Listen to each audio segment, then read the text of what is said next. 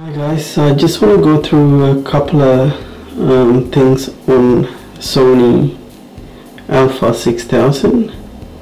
So thought I'd give you a quick overview of two things, which is basic video options and also just photography options.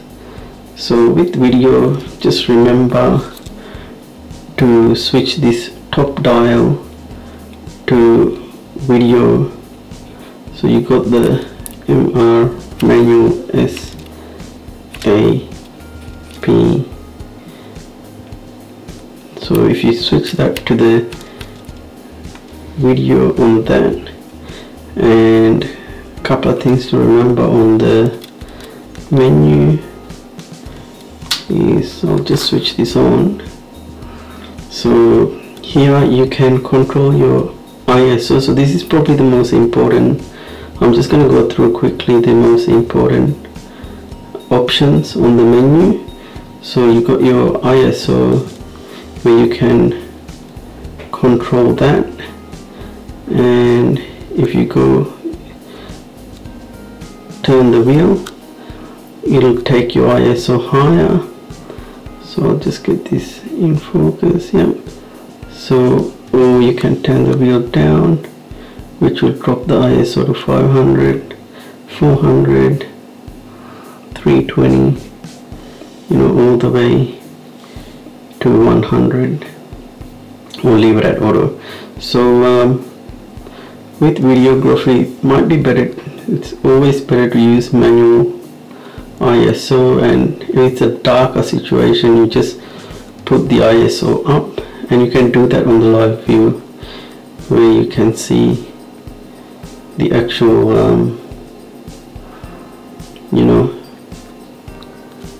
it gets lighter as you go up on the ISO. So I probably wouldn't recommend going all the way to 2000, 3000, or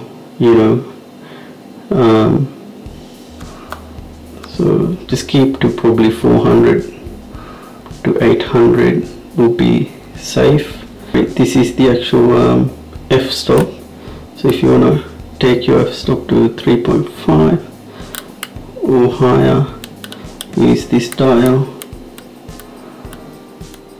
If you just want to change the shutter speed, you just swing this second dial. I'll just take it, show here, so it change that dial back and forth, and you can see here on the left hand side in orange the actual shutter speed changing.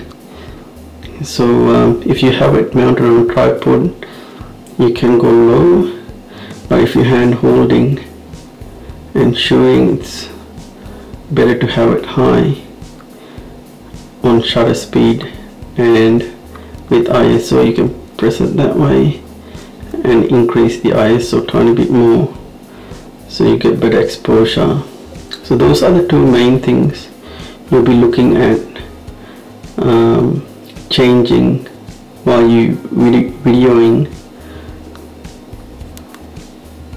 Here we are. So if you press function, it'll bring the smaller menu down the bottom. So as you can see in highlighted orange, you've got the autofocus, exposure compensation, ISO, metering mode, and white balance. If you click into the white balance, it'll give you auto option, then daylight, shade, cloudy, indecent, warm white, and you get all these other, there's a fair bit of options you can choose from on the white balance. At this situation, I just tend to leave it auto for demonstration, but if you can pick the white balance for your scenario, it would be better rather than letting the auto pick the white balance most of the time. So if you press function again, so there's a couple of other things you can go into. Creative styles, you can go, so you got natural, clear, deep, light, portrait, landscape. So there's a lot, so you can go through all that and change them as well depending on your situation. So I'll just change it back to natural on mine. So here we are, neutral, sorry, not natural, neutral. Okay, so that's that. And with the photo, so that's that for the video side. So with the photo taking, it's better to, here we are, switch this dial to the green photo, and it'll give you intelligent auto interval scene, characterize and shoots photo. So that's pretty much auto, and if you change it to that, superior auto, the device beautifully shoots automatically while reducing blurring and noise. So I tend to go with this bit more, gives you a bit more control.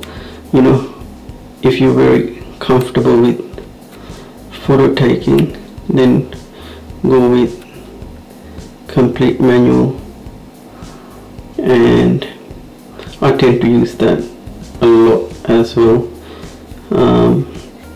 So if you use that, so you can again change your shutter speed through this dial here. So you can quickly change your shutter speed here, and your ISO, sorry, your f-stop through here. Okay, and then also ISO through here. So you know, this live viewfinder is pretty much shows you how it is used live. So you know, it's quite easy to set the settings. I'll post some images taken with this camera, so have a look at them, which is I found the camera is very useful when it comes to photo taking. It's very accurate and the colors are natural, and I've got the kit lens on here, which is 3.5 to 5.6, 16 to 50. Then I'll just run past the other lens, which is also I've got as the telephoto lens, which is 55 to 210.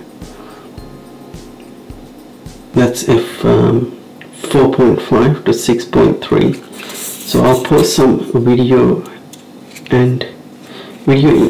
image and images of this using this lens. This is a really nice lens.